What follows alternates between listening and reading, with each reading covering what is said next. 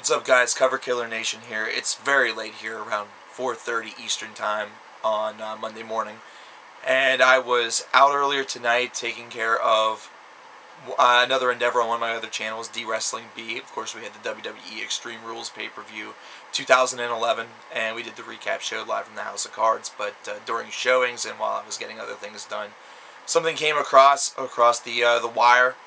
And that was that Osama Bin Laden, of course, the mastermind behind the 9/11 attacks and the leader of the al-queda terrorist cell, had been shot and had been killed by American forces.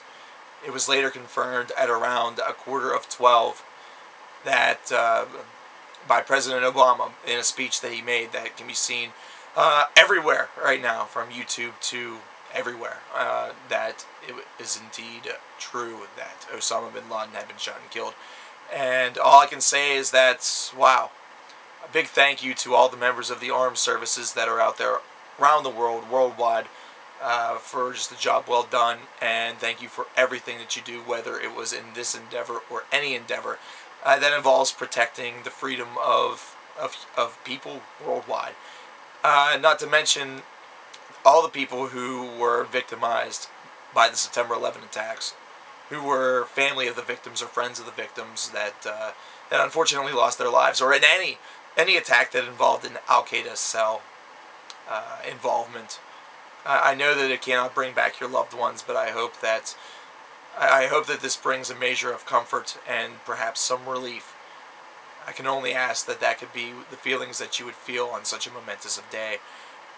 And hopefully this kind of provides a glimmer that justice has been served, and that justice will be served for all those who commit these terrible atrocities.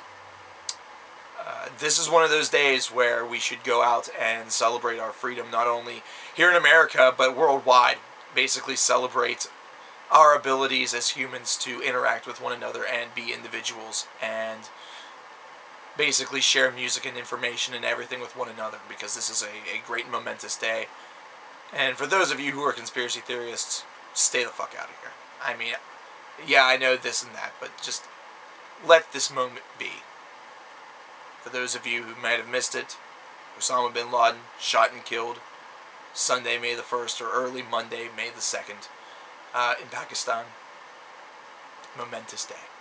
Thank you very much, and have a wonderful day.